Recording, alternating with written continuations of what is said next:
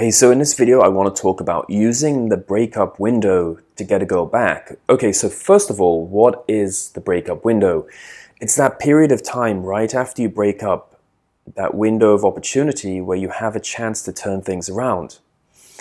Most breakups in the beginning are not really a breakup. It's a test. You've done a lot of things wrong at that point if she's breaking up with you. If a girl's pulling away from you, which they will always do at some point in time, you don't need to panic about it. The only thing you need to be aware of is that when it does happen, how do you react to the situation?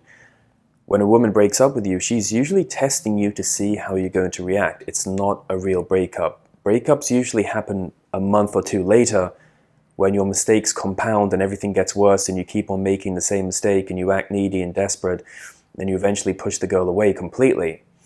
But that breakup window is the perfect opportunity to get her to think differently about you and to reset the relationship and to also get the power back. Because if a woman breaks up with you, it means that you've lost power. She doesn't respect you anymore.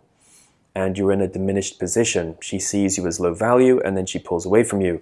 So you have to go no contact at this point. That's the first step to reset the relationship and to get the power back. But you have a window of opportunity where you can implement this.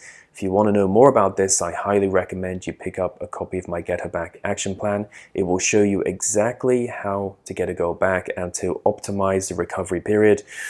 And also, when you get her back, it will show you how to keep her. It has a 96% recovery rate. And also, don't forget I do Skype, phone, and email consultations. You can book a consultation with me on my website, develofattraction.com.